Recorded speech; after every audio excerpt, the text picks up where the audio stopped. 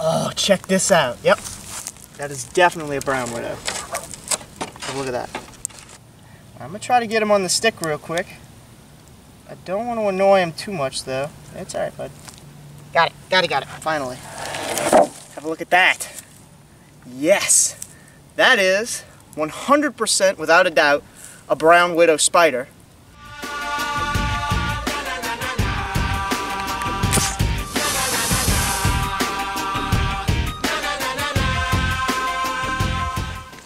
Alright guys, so today we're going to be looking for the brown widow spider. A lot of you guys have wanted us to find one ever since we filmed the black widow, which is much more famous than the brown widow. And hopefully today we can find one. Now we're not going to be looking in any kind of natural areas for brown widows. Brown widows are an invasive species here in North America, and that means we need to be looking for them in places that they would be invading. Most of the time you're going to find them in little piles of wood, inside tires, and all kinds of weird places like that. So that's pretty much where we're going to be looking. Brown widows pretty much look like any other brown spider at first glance, and also have similar habits of living in and around old buildings and piles of wood. I'm basically looking for a brown version of a black widow spider. It'll have a similar shaped body and a red hourglass on its abdomen. Oh, check this out. Yep, that is definitely a brown widow. Oh, look at that. I'm gonna try to get him on the stick real quick. I don't want to annoy him too much though. It's alright, bud. Whoop. Okay, they're fast. There it is. Whoop, whoop, whoop. These spiders are really sensitive to light, so their first reaction to being uncovered is always to run and hide. Not aggressive whatsoever. But it is pretty hard to get one of these guys to crawl on a stick. Alright. Come here, you. Got it. Finally. Have a look at that. Yes. That is 100% without a doubt a brown widow spider. Now these species are invasive here in North America. They're not originally from here like the black widow species. Oh, look at that. Just trying to get away from me. Get back on your stick. Get back on your stick. It's not liking the sunlight whatsoever.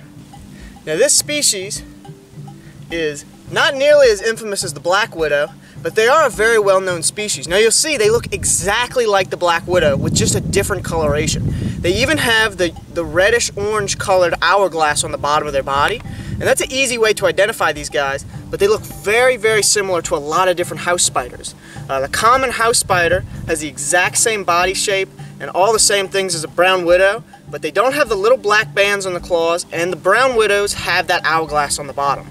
Now, another good way to identify these guys when you see them in their web is their egg sacs. I didn't see an egg sac immediately down there. I'm sure there's a couple up in this wood, but these guys have little spiky egg sacs, and a lot of spider species have little rounded, perfectly rounded egg sacs, but they have little spikes, little nodules all over them, and that's a good way to identify. When you see that, you normally know that it's going to be a brown widow. Now these species, like I said, are not originally from here. They're believed to be from South Africa. Now a lot of sources kind of debate whether that's true or not, but with what I've seen, they are from kind of South Africa-ish area, and really they've spread all across the world. They live in Europe, Asia, South America, North America, even in Australia they live now. So they're pretty much on every continent at this point.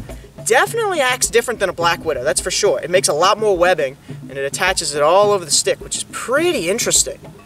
Now the real question we're trying to answer here is this spider actually dangerous? And truth be told, studying the venom of a brown widow is extremely difficult. For one, we know that they don't inject as much as a black widow, which instantly makes them less dangerous, and a lot of sources will say it's less potent than a black widow, it's more potent than a black widow, and truth be told, we don't actually know. Now have a look at that web.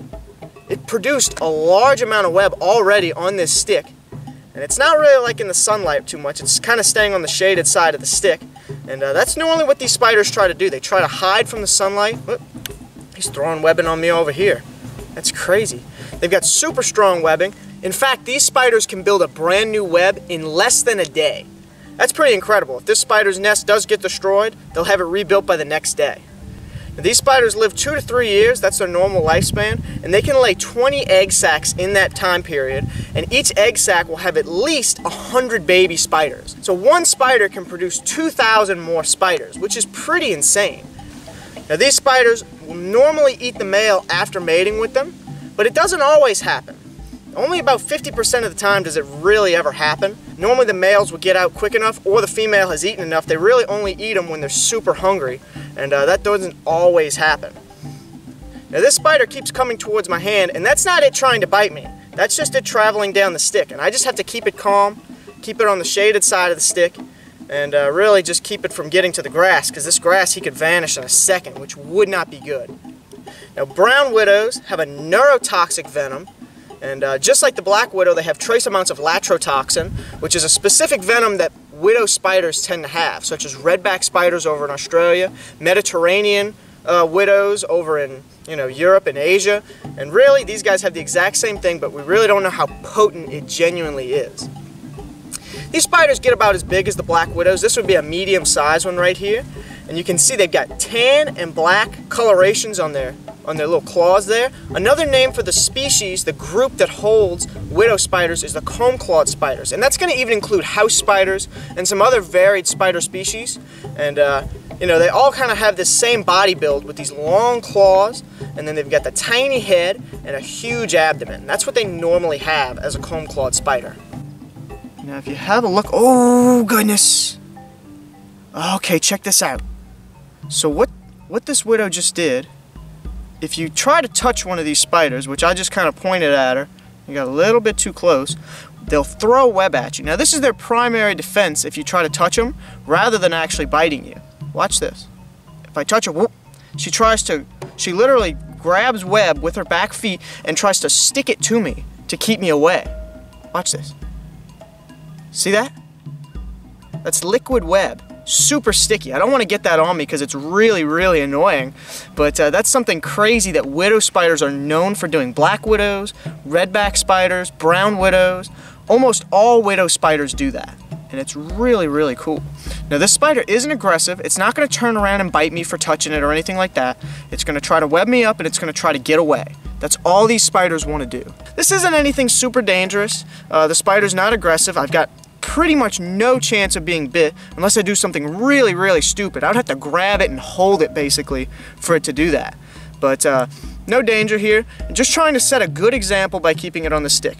This is a good distance right here. This is safe. This is an easy way for me to show off this animal in a respectful way to you guys that isn't too invasive for the spider, and it's showing a good example for how people should treat spiders. Well guys, I really hope you enjoyed learning about this spider, and if you did enjoy the video, make sure to leave a like, and I will see you guys next time. And we're going to hold on to this guy for another video.